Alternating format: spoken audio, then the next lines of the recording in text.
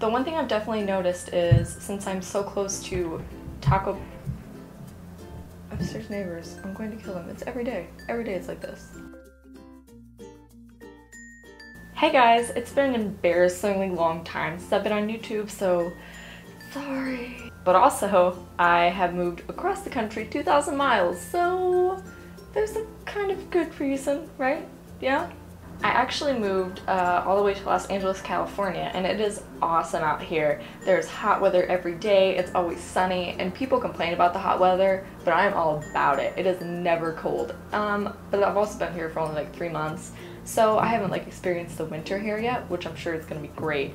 But I love the hot weather, and also, I've learned that being a Midwesterner out here is pretty interesting. It is different in a different world, and I've learned things from people, and it's so crazy to me, so I thought I'd share my stories with you and what it's like being a Midwesterner in LA. One thing I've noticed about living in LA, it's a driving city, which is very weird to me from being in Chicago. Chicago, I had no car. I took the public transportation everywhere.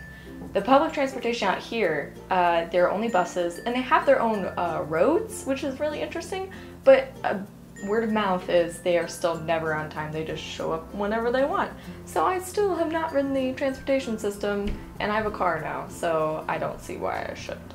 Another thing I've noticed is, since it is a driving city, Taco Bell is really close. There are a few near me, less than 10 minutes away, which is awesome. And the thing is, I eat Taco Bell probably as much as I do authentic Mexican food, which you can find a lot of here in LA. There are a bunch of food trucks with tacos, like, you know, quesadillas, stuff like that. Stuff you can get at Taco Bell, but it's way better.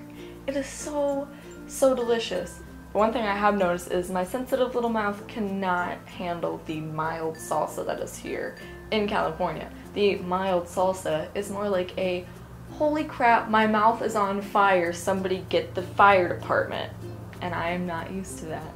Even though I have access to authentic Mexican food, I still get Taco Bell as much as I do the Mexican food because it's available, and I love Taco Bell too much to just give it up for authentic Mexican food. But they are pretty equal. They're both really cheap, they're really affordable.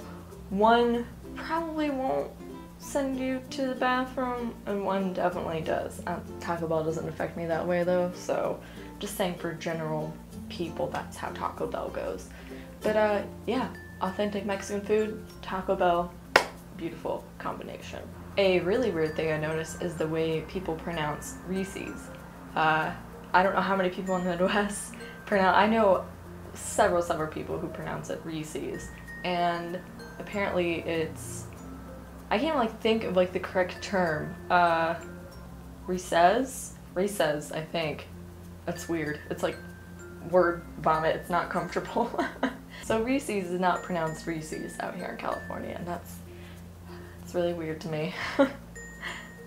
People who have been residents of California all their life and who have never gone outside of California think the Midwest is the mountainous range, which is not the case. I'm from Indiana, and it is as flat as a, although we did drive through Texas, and I didn't think, no, it was another state that I didn't think could get any flatter than Indiana, and it did, but Indiana's still a really flat place, so it's funny to me how people out here think that they want to go and explore Indiana, and it's like, do they have mountains? And no, it's just fields. It's nice. It is very nice in Indiana. It's nice country, open, but there aren't any mountains. There are mountains out here in California, and I get to see them every day, and it is so amazing. I've always imagined on like a rainy day where the clouds sit super low and they're dark, and I just imagine that they were mountains, and I would want to be that close to the mountains, and now I am, and it is absolutely incredible. I also went to school in Chicago, and I also heard that, well, from some people, the idea of a Chicago deep dish pizza is horrifying yet magical because it's like a pizza pie, and some people will say, oh, you'll get a heart attack just eating it. You can only eat one piece. I mean, your heart probably won't thank you later, but it is amazing, and it's just hilarious to me that people think it's, oh, it's such a big pizza, it'll kill you. No, it's just a pizza, it's just about that thick. You can only have one piece to fill you up, so. I have not experienced winter here yet, like I said earlier. It is only September now, I've been here since June, And it's amazing to me that ice cream shops will be open all year round. Back home, they're only open for the summertime, obviously, because it gets cold, there's snow. You can't keep it open because people don't want to go to ice cream when it's cold out. But it's always hot here. It's always hot here, and that is just, winter's gonna be crazy. I'm just not expecting it. I'm gonna be like, oh yeah, it's gonna like snow. It's not. It will be when I go back home, but no, it's never gonna snow here. And then it's